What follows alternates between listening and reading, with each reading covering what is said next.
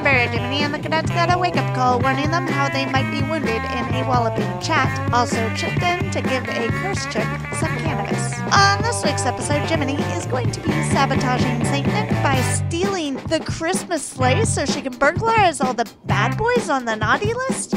Or wait, she might be doing good and making sure Santa can deliver presents on time. But which one is it? Is she going to be evil or is she going to be good?